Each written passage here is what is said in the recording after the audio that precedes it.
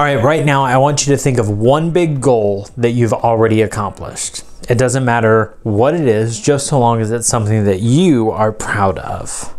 You got it? Okay, good. So I don't know what your goal was. I don't know how you achieved it, but I do know that you achieved your goal because God designed you to do big things. You've got a brain that can strategize. You've got people that can help you. You've got skills and resources at your disposal that will allow you to accomplish your goal. Now, like Nehemiah in the Bible, he had a big goal. He had a God-sized goal, and that was to rebuild the walls of Jerusalem. He wanted to do it both to honor God and to protect God's people.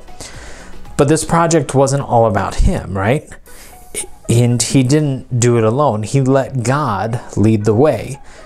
Now, like Nehemiah, you are capable of doing big things, but I hope that whatever the big things are that you choose to do, that you're led by the God who made you.